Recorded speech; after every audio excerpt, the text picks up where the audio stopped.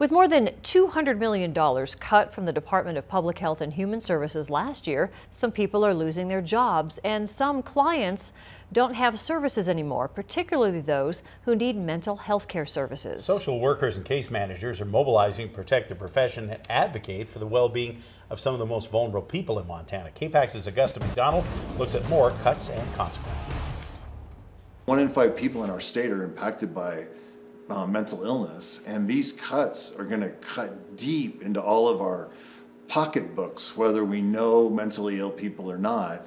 And at the same time, we're decimating a profession, the social work profession. I mean, we've had almost 100 firings in our state since March 1st with these cuts. Andrew Lau is a licensed clinical social worker practicing in Montana for decades. He says the consequences of these cuts is overwhelming to consider. There's a crisis here for these people in our state, and it's a high cost crisis because we know if we don't meet people's needs like on the front end, those needs are going to grow, and then the interventions on the back end become incredibly costly. Social workers are turning their dismay into action. Lau is coordinating efforts to reach out to social workers who've lost their jobs and support those who are still working. For some direct healthcare providers, they've had to protect themselves as well.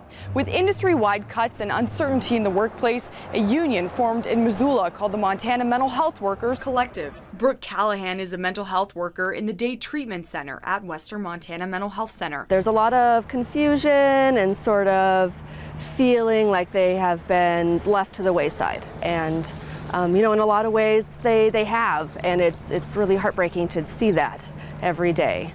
Callahan says the union provided a place to connect with other frontline workers who are handling these tough issues day in and day out. A coalition launched on Tuesday, bringing together clients, workers, and providers, which is unusual, but they all have something in common. They need the legislature to adequately fund the Montana Department of Public Health and Human Services in order for them to maintain their health, their jobs, and their businesses. They have two main goals. They plan to work with the state to ensure that public health and human services are adequately funded, and they want to be able to provide input into how the department develops their regulations. It's a matter of life and death for some of the consumers.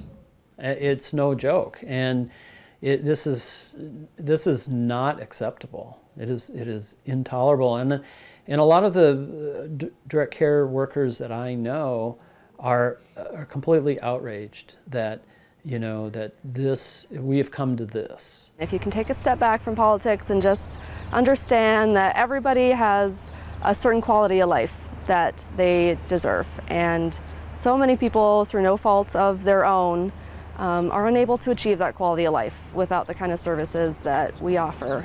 In Missoula, Augusta McDonald, MTN News.